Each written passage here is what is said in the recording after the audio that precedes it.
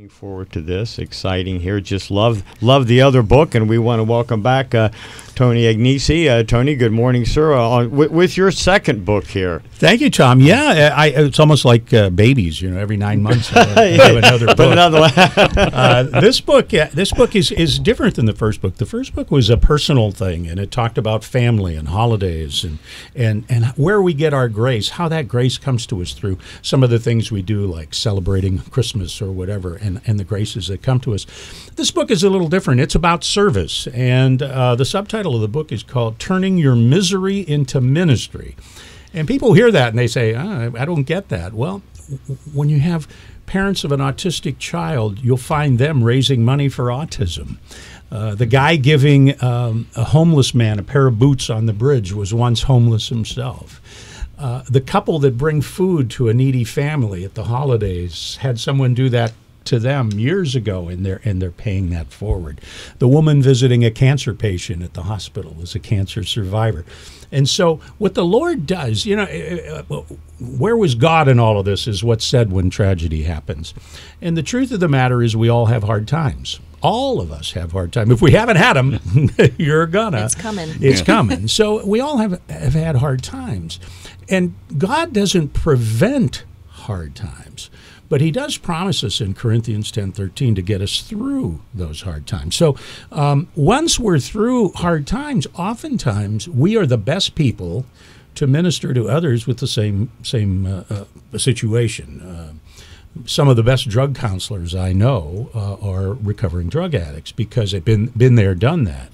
And it's the same thing with the homeless ministries I work with. I work with a lot of people in the homeless ministries who have once been homeless, and so they know what it's like. They've been there and done that. So they bring a different view to it.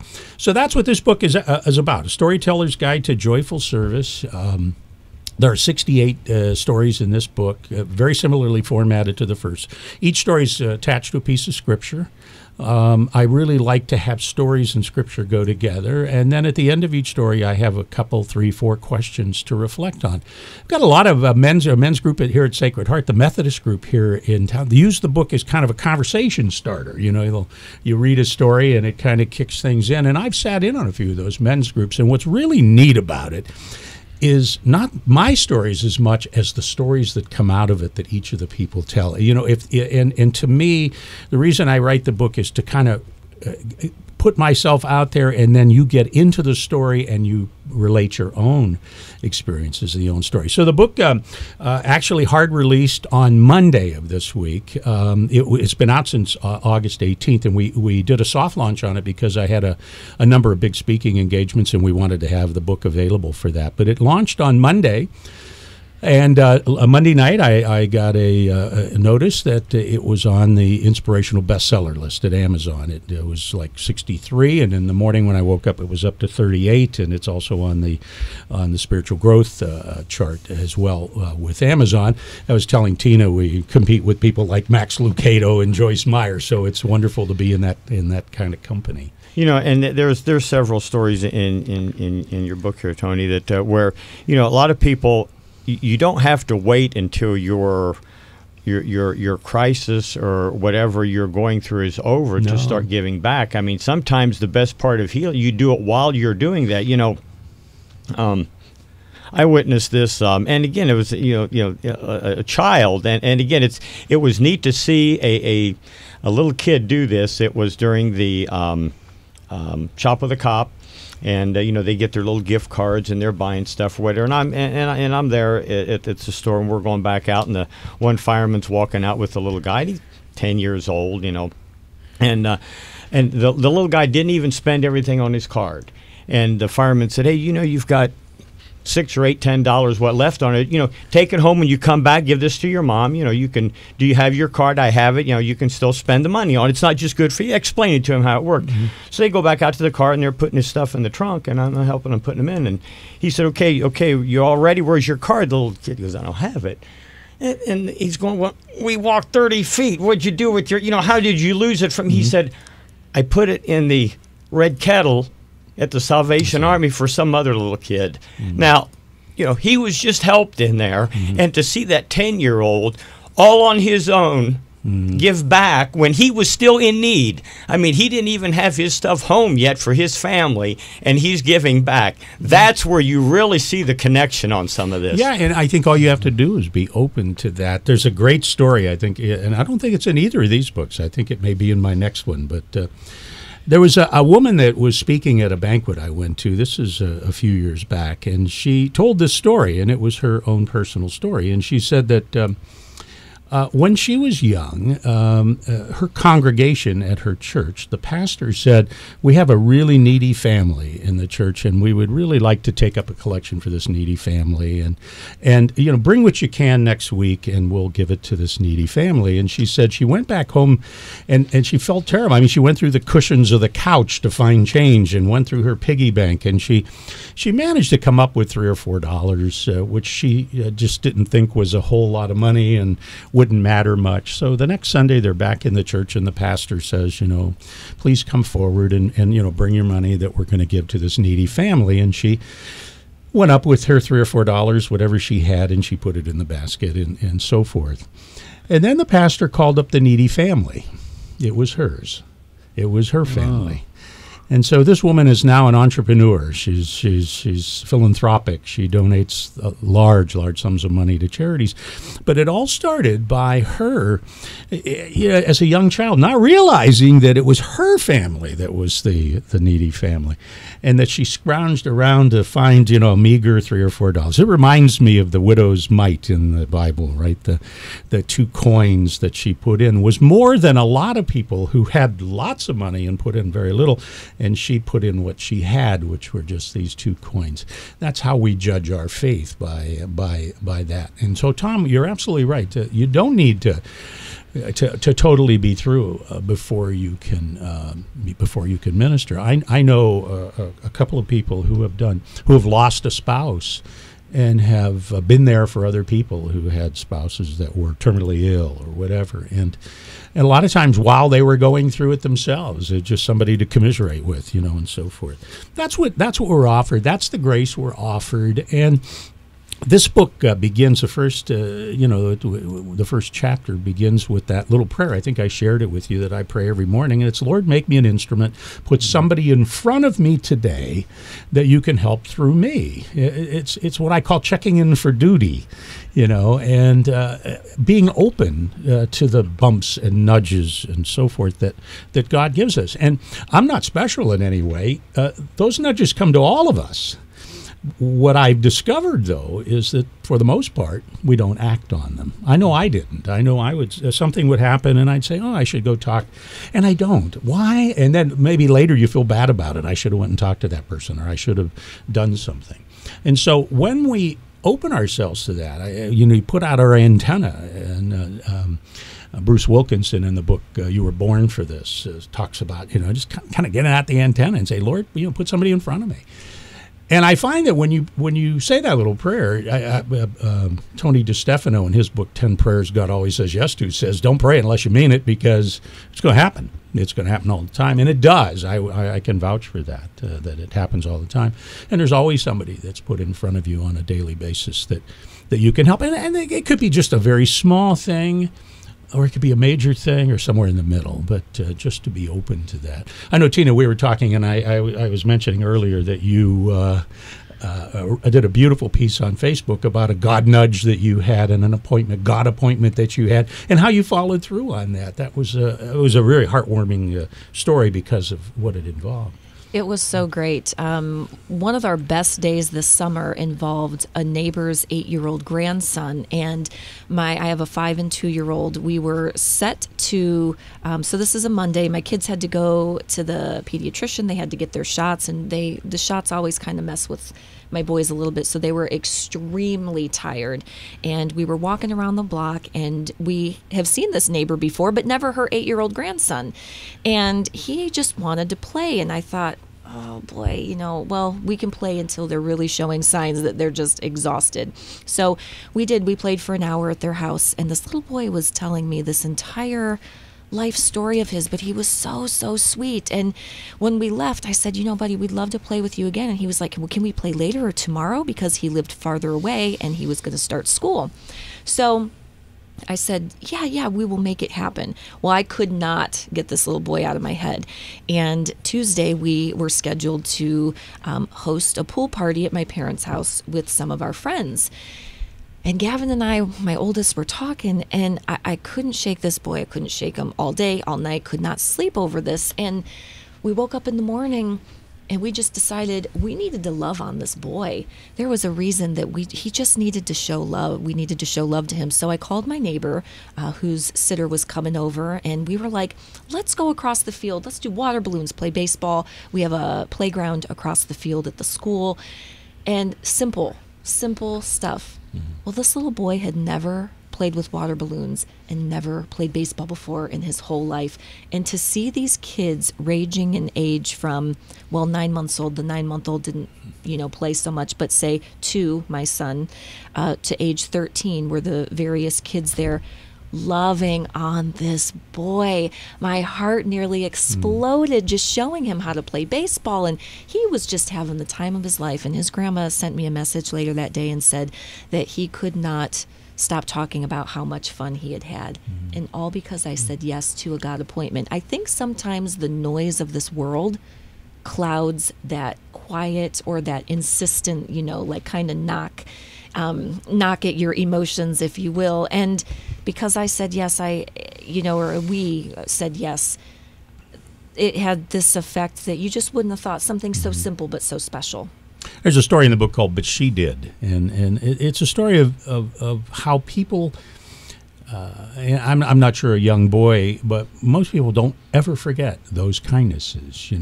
I can remember when I was in the hospital after my cancer surgery, who came to visit me, and I can remember one person came from a long distance to see me. I'll never forget that. Why? Because he did. The funeral of somebody that we know is that might be 2 hours away, and we get in the car and drive 2 hours to be there. That's remembered, even though there were hundreds of people, let's say, at the funeral. That's remembered because they did, because they did that. And oftentimes, I always say, you want to be the person that they say, when it came up, I did that. And the only way to do that is to respond as you did, and to be there for people. You mentioned God appointments. I have a couple of stories. Here's the problem I have, is I've been on with you guys a couple of times. I forget what stories I've already told. Well, we're not going to stop. You won't stop. We love hearing them, even if we've heard them once before. Yeah. One of the groups I work with, and just to give a plug to the Embrace Clinic and Care Center, which used to be the Community Pregnancy Center in Barberton. And I began working with them over 25 years ago by delivering delivering formula and diapers and so forth to them. And many years, not many years after that, but my wife sat on their board for about 10 years. And one year she was running their Christmas room. And what they do is they give clothing and toys and so forth for unfortunate kids. And so my wife had read in the paper that the Penny's outlet at Rolling Acres Mall, which is now nothing but a pile of dirt, but the Penny's outlet had a sale on kids' coats, and they were, very reasonably priced kids' coats. And I remembered it from my youth. My aunt, I had an aunt, Antoinette was her name, but we called her Aunt Jay, and she worked at the dry cleaning and laundry in the heat for 90 cents an hour, and every year she would buy me and my sister and my 3 cousins, all 5 of us, brand new winter coats. And so I thought that was the coolest thing, because her 90-cent an hour job, she had to stash a lot of dough to buy 5 winter coats. And so this was my opportunity to pay it forward. I had this nudge to pay it forward. And so I went to the Penny's outlet. Diane and I went together, and we loaded up a couple of shopping carts. The coats were really nice. We loaded up a couple of shopping carts with coats. And we're going to the checkouts, which were really long because of the sales. So a girl opened a new checkout. We went to the new checkout. She was pregnant. She was crying. She asked what the coats were for. We told her that they were going to the pregnancy center. She had been kicked out of the house by her parents. Her boyfriend had abandoned her, and she was living in a little one room and with this part-time job. And so my wife was able to give her the address and a card and whatever. And we got her all the things she needed, a crib and a layette and car seat and all of those things for her baby, and a coat for the kid and a coat for her as well. So That's a God appointment. Now, see, I thought the God appointment was for me to go to pay back my aunt. The real God appointment was to meet this girl and to be able to direct her in a way that she could do this. We had a fundraiser last Saturday night for the Embrace Clinic and Care Center, this particular group in Barberton.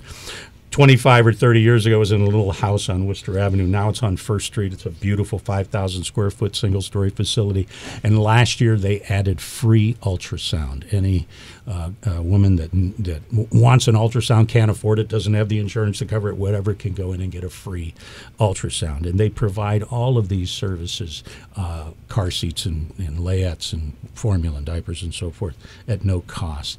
It's wonderful to see how that organization has grown over the years. I was fortunate and humbled to be able to do all of their strategic planning here the last 10 or 15 years and to try to help them move the organization forward. The other God appointment that I probably, did I tell you about the woman at St. Bernard's, the homeless woman? Oh, That one doesn't sound familiar. No, I don't think so. It's a story called "Hey, You're in My Seat." Oh, yeah. And, I remember reading it because it's in the first book. Yeah. And so I St. Bernard's is a big church. I think it seats over 1,000 people, and so and I go there sometimes at 12:10. It's like a noon mass. I get in the car and I go down Exchange Street. Every light turns green as I drive. It's almost like the Lord is parting the way. Parting the water. Yeah, and pull in and I go. And I walk in, I grab a hymnal and I walk in and there's somebody in my seat. Now there's right. At noon on a Tuesday, there might be 30 people in the church that seats 1,000, but she chose to be in my seat, which most people have their own seat, where they sit. So I go in and I'm kind of a little bit annoyed, and I get in the same row with her, and she nods over. I thought she was maybe a college student who hadn't studied and was in there kind of getting a last prayer lick before she had to take a final. Nothing else worked on this. Yeah, I'll go for a prayer, but it wasn't, and I could tell instantly that she was homeless, and she was a little bit older. She was probably in her early 30s, and so Mass began, and I opened the hymnal, and I noticed she didn't have one, so I kind of scooted down next to her and shared my hymnal with her. And as Mass progressed, I could tell that she hadn't been in a church, or if she had, it'd been a while. And so when the Mass ended, I was getting up to leave, and she stopped me, and she said, "Sir, can I tell you a story?" And I said, "Yes." She said, "I have an appointment at the courthouse. I owe a $50 fine, and I don't have the money. All I had was enough money to get a bus down to the bus station, and I walked from the bus station going toward the courthouse, and I saw this church, and I thought I'd come in and pray for a miracle. So I came in and sat in this particular seat, and I said, "Oh, yeah, my seat, actually." My chair. And she said, I was crying, and "You see that elderly woman down there?" And I said, "Yes, I do." And she said, she came over and asked me why I was crying, and I told her, and she took out her checkbook and wrote me a check for $50. And she flashed the check in front of me, and all I could tell you is the woman's name began with Judge. Mm. So the person that had helped her was a retired judge. And so I said, "That's fantastic. That's a wonderful miracle that happened for you." And so I went to leave again, and she said, "Sir, I haven't eaten in 3 days. Do you have any way to help me?" And this was one of those days I didn't have, any money with me. My wife, I had already blown through my $20 allowance that my wife gave me that week. But I knew there was an ATM machine just over the hill at the Akron U, took over the old Polsky's building, I think it was, or O'Neill's. I think it was Polsky's. Polsky's. And so I knew they had an ATM there. So I said, "Come, let's walk." So we walked down the hill together, and the ATM just happened to be my bank, and I got her enough money to get through a couple of days, and we had lunch, and she had to get to her appointment. So I walked her back up the hill toward the courthouse, and as we got near, she had to cross the street. She gave me the biggest hug, and she said, "I walked into that church for the first time. That's the first time I've ever been in a church, and I was praying for a miracle, and I got two miracles." And she hugged me and headed to the courthouse, and she turned and looked back, and I said, "Next time, just don't sit in my seat." And I went on. But you see, there was a God appointment. There were two, actually. The judge had a God appointment. I had a God appointment with this young woman. Now, I've been back there a few times, and she's been at church. See? So I think you have to be open to these things. And even though I was annoyed that here's someone in my seat, God put that person in my seat so that we could have that exchange. And because of that exchange, she was able to have a couple of wonderful things happen. Well, and too, the other thing with that is a lot of people will say, you want a miracle, but you don't believe in miracles. Well, there you go. And it's along the lines of, it is a joke, but there's there's a car comes by and knocks on the guy's door and said, hey, the waters are rising, the dam's in bad shape, we'll take you out of here. And the guy at the house says, no, he said, the Lord will take care of me. And so the guy moves on in the car. Of course, the flood waters rise, and they come along in the boat. And the guy knocks on the door with a boat, and he said, hey, we'll take you out of here. No, the Lord will take care of me. Okay. So the guy's on top of his roof, and the waters are coming up, and they come in with a helicopter. Same thing. I'm not going. The Lord will take care of me. Well, the guy drowns. So he's at the pearly gates, and he said, Lord, why'd you let me drown? He goes, I sent you a car, a boat, and a helicopter. He said, all three signs were there. I gave you 3 miracles, but you have to believe in them. You've got to believe in them in order to do it. That's a great story. The stories in here, you mentioned the first book was maybe more personal stories than this. Where do you find, do you get stories from other people? Do people send them to you? Is it stuff that you just happenstance with? No, I've been collecting stories from other people, and that'll be down the road. I'm going to do a few books because some of those stories are just magnificent stories that somebody needs to write, and I'll do that. No, these are all things that have happened to me over the course of the ministries that I involve myself with. So, when I talk about things, when I talk about the homeless, it's because I'm working with them. Or if I talk about my jail ministry, I've been 14 years at the Medina County Jail, and on Tuesday nights we minister to people there. We have services. We talk to the women. We talk to general population, to the segregation group. The more difficult crimes and so forth. And I've been doing that. And we have a team from Wadsworth here that goes in. And so some of those stories come as a result of that. The pregnancy center, for example, when I'm going to be speaking there on the week from now at the Embrace Center, and I'm going to be speaking for a group called Steadfast Fathers. And basically what we discovered over the course of time at the pregnancy center was a lot of guys would pull up in their car, and their pregnant girlfriend, would get out and go in, and they'd sit in the car and smoke a cigarette and wait for her to come out. Well, what a missed opportunity. And so they formed a men's group, a men's ministry called First and 10.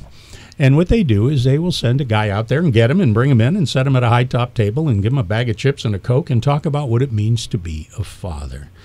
And oftentimes we find that a lot of people, I know in a jail circumstances, almost 80% of the men and women in jail have no father or father figure, no male in their life, coach, uncle, guy down the street that they can point to that has fathered them. And so fatherhood to me is an extremely important thing, and to be able to work with them. So they've invited me to come speak to this group. Steadfast Fathers then is a group of men who have come there to learn how to be better fathers. Some of them are single with kids, from pregnant girlfriends. Some are married. Some are grandfathers who are forced into being a father because maybe the parents are drug addicts, and so grandma and grandpa are actually raising. But this group of men have come together with the understanding that they want to be better fathers. Now, there are some programs where the court orders people to, you're court ordered to go do a program. This isn't the case. These people are volunteering to be there. And if they go through the course and graduate from the course, it's kind of neat because they get an annual family pass to the zoo, and they get some other perks, and things that are family oriented that they can use to bring their families. So I've been working on my talk here the last couple of weeks for the group Steadfast Fathers next week. So again, as the pregnancy center has turned into a licensed medical clinic, and as it has begun to add educational programs and parenting skills and cooking classes and all kinds of things to help, this is one of the programs they started, and it is really blossoming into a wonderful, wonderful opportunity for a lot of young guys. For somebody who has not recognized the nudge, or how do you recognize it to where the Lord is nudging you, or is kind of suggesting that you get involved? Sometimes it's very, very subtle. You have to and sometimes I'll hit you in the head. It just I've been hit in the head before. I prayed that prayer one day. Lord, make me an instrument. Put somebody in front of me today that you can help through me. And Lord, I'm having such an awful day today. If you're going to give me a nudge, you might have to hit me in the head. And I said that. I actually said that. I had to go to a bank, and I had a little bill to pay, and I had a little check that I was going to pay the bill and take the change and so forth. I went to a branch I normally don't go to because it just happened to be on my way back from lunch. And I went in, and as I'm transacting my business, I couldn't help but notice there was a woman at the next teller window over. She was trying to make a mortgage payment, and she was $3.48 short. And I conducted my thing in my business. I paid the bill. She gave me the change. I took the change in my hand. I put it in my pocket. Went out to the car, opened the door, and the sun visor fell down and hit me right in the head. Oh, my gosh. So you walked back into the bank, didn't you? The sun visor had never done that before, and it hasn't done it since. My sun visor just doesn't do that, but it did it that day. The sun visor knocked me right in the head. I reached in my pocket and pulled out my change. It was $3.48. Stop it. I went back into the bank and gave it to the girl. She was able to finish paying off her mortgage. She gave me a hug. The teller gave me a hug, and either a sucker or a balloon. I can't remember, but I got something from the teller. And I left, put the visor back up, and left and went back to work with a knot on my head. And I said, well, I asked for it, but you delivered. That's what and you so asked for. Yeah, so sometimes the nudges are not so subtle. Sometimes the nudges come. Sometimes we're in a situation, Joe, where there's a group of people, and there's one person kind of not engaged, and oftentimes I wonder what's going on there, and we just don't do anything about it. And what we're asked to do is just go do something. Go over to the person. Hey, you okay? And they may just blow you off. Yeah, fine. Whatever. But you acted on that. I remember learning. I was walking through Bueller's one day, and a guy came up to me that I knew from years ago when I was coaching soccer, and he began to tell me that he was undergoing chemotherapy and so forth. They had a cancer, and I told him that I was a cancer survivor myself, and he asked me to pray for him, and I said I would. And I have a little book that I write names down, and I do pray for people. And he looked at me, and he said, "Would you pray for me now?" And so right in the middle of Bueller's, I laid hands on him and prayed for him right there on the spot at Bueller's. And since that time, when someone asks me to pray for him, I pray for him right then. I don't wait till later that night or whatever. It's a subtle change, but when people ask you to pray for them, they really want you to, and the best way to do it is do it right then and there. So these are the subtle bumps, the little nudges you get that once you do. There was a promotion director up in Cleveland, and she was a 3-time cancer survivor, and she used to do a thing called the 3 o'clock call.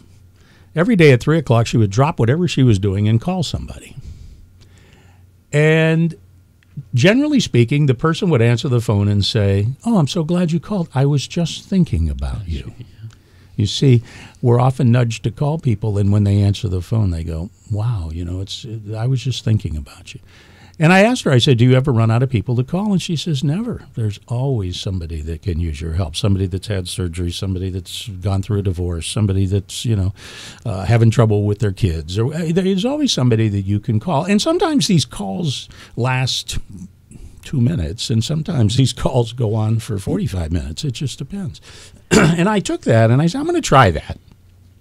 And I haven't been as consistent as she is, because she does it every day, but I tried it, and it really does work. There's always somebody in your mind, somebody you're thinking about, somebody that, is going through a tough time. You go, "I wonder how they're doing." Well, and quit wondering. call them. The cop out is, well, they really don't want to talk to anybody. They don't want to talk to me. That's not what they want. Well, that's not necessarily true. And so you learn that lesson. You get a little lesson that comes with that.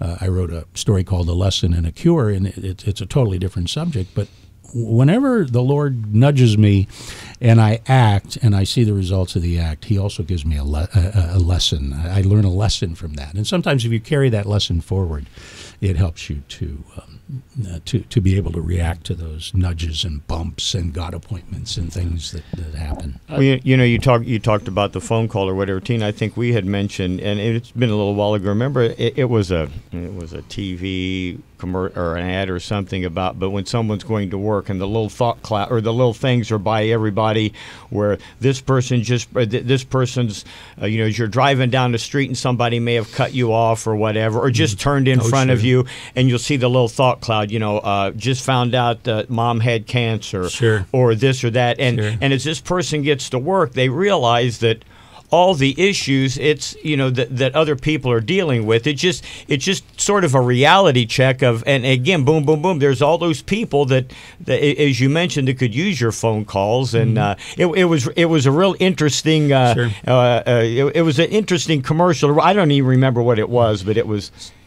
Yes, I do remember that. I love when you get a perspective change and something shifts you. I read something this morning, it kind of ties into that says self-righteousness is a tremendous threat to self-respect. It will cause you to find fault with everyone and the world will go dark. That's a Brene Brown quote from one of her books. I can't think of what the book is called, but I think there's just something to be said with showing grace and mercy in life. I know I'm guilty of being distracted for various legit reasons. And one of the things that I briefly got to look at through your book was talking about how, we talk about God appointments and we talk about ministering, turning your misery into ministry and just ministering in general. And the page that I happened to turn to was great because it was page 42, and it was talking about how you minister by the way you treat the various people in your life too. Like my kids are turning to me and to my husband to see, well, how do we do this thing called life? What is faith? How do you treat one another? What am I going to look for one day when I get married? And I think that's so important. We've been talking a lot about that at our church as well, and how you conduct yourself says a lot about who you really are. I have a friend over in England who was in full-time ministry and just couldn't make it financially and had to leave full-time ministry and get a normal secular job. And it was really bothering him that he had to leave full-time ministry. And I remember we had a telephone conversation, and he said that he was, it really hurt him that he was no longer in ministry. And I said, well, wait a minute, you are in ministry. You minister by the way you treat your wife, and your kids see that. And you minister by the way you treat your friends, and you minister by the things that you do on a daily basis. That's all ministry. We sometimes want to, make it into something bigger than it is. We all minister on a daily basis as to how we treat people and how we access people. Father Greg Boyle out in Los Angeles runs an organization called Homeboy Industries, which is the largest gang intervention program in the world. And he has a line that I use occasionally, and he says, I am oftentimes in awe of what people have to go through. I can't judge how they've chosen to go through it. So I can't be judgmental. I'm in awe at the jail of some of the things that some of these people in the jail have had to go through with a bad back or something, and started on OxyContin, and when it came off ended up taking heroin and so forth. And I can't judge how they've gone through that because I don't know how I would have done it had I been in that similar situation. That's the grace you talk about, Tina, when we talk about that I can't judge. The guy that cuts me off on the road might have just got a diagnosis that he's terminally ill. I don't know that. I'm in awe of that. I can't be judgmental as to what's happened as he's gone through that. And yeah, he happened to cut me off, and I honked the horn and so forth. But that's what we have to learn a little bit more. And I think the world, that quote that you just read there, the world's a better place if we can get out of this a judgmental attitude that a lot of people have. We because what you do is you find fault with everything and everyone, and that's not a way to live your life. It really isn't. And we really need to be open to that, to the graces that come from that. Can I mention a couple other? I'm going to be speaking at the Wadsworth Women's Club today. And I love that. Yeah, that's cool. Yeah. Over at Grace, right here on the Grace Lutheran Grace Church, yeah. Lutheran, right here near Across the street from across City from Hall. City Hall, right across there. from City Hall. Back in- Beautiful church with Yeah. the steep with the two spires at the top. I haven't been in that church in a long time, and Gorgeous, so I'm going to be there today. My talk is at 1:30, but they have dessert and coffee at 12:30. So I think I'm going to. I kind of got that apple pie thing going from the Rittman Orchard down there, so I got to maybe stop in there. But I'll be there, and I'll be back at the library. Yeah, that's good. We were gonna mention. Donald Harmon, who invited me in June to come out and talk about the first book of the library. We had a big crowd of people. It was a wonderful night, and the stories were just fantastic. I told stories, I heard stories. We talked, and I signed a lot of books that night. He's invited me to come back, and it will be there on October 17th. 17th. We're going to 7 It's a p.m. great day because that's 7 my o'clock. birthday. October So 7th. I know where Tina's going to be. She'll be home with the cake and ice cream. No, I think Tina's going to get nudged. So I'm looking forward to speaking at the library What's again.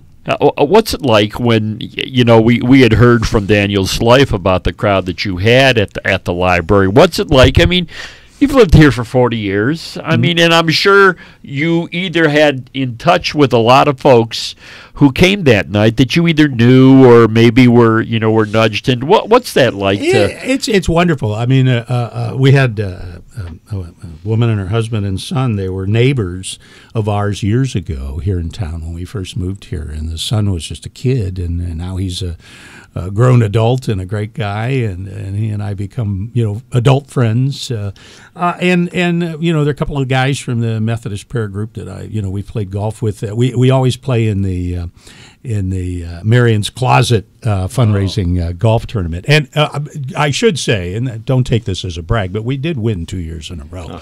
And one of my buddies put a thing out that said we're the reigning champs, RAIN, reigning champs. And this year, for some reason, I tweaked my back right the week before we were supposed to play in it, so I did not play in it, and I got a sub. And they finished second.